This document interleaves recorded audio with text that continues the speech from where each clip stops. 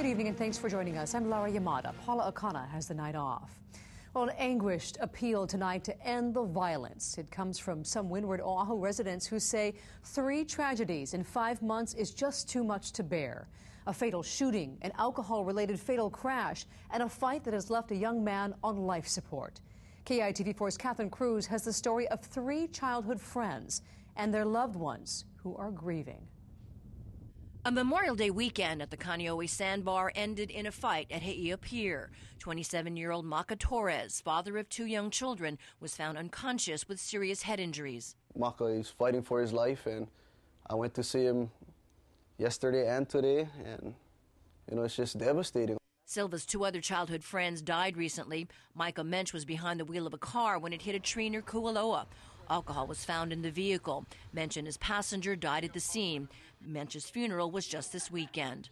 And Castle High School graduate and standout athlete Joel Botello was gunned down in his driveway on New Year's after a fight at a bar continued at his Kaneohe home in what some say was a case of mistaken identity. We're all shedding tears over and over again, and when is it enough for us? I'm running out of tears for a lot of friends. Joel's parents initially planned a vigil to draw attention to the violence that ended their son's life. Now this mother worries about the young children of all 3 men growing up in the day and age of reality TV shows that glorify bad behavior with no consequences. This is not entertainment value. These are real lives and real people and daddies, and they have children and mommies who grieve their sons.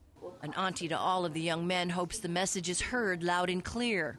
So before you go and you do that final act, you stop and you say no. Cool off, back up. And friends, pull your friends back. The family says something good has to happen out of all this tragedy. With everything that's happened, I think the underlying message needs to be stopping the violence. In Kaneohe, Catherine Cruz, KITV4 News.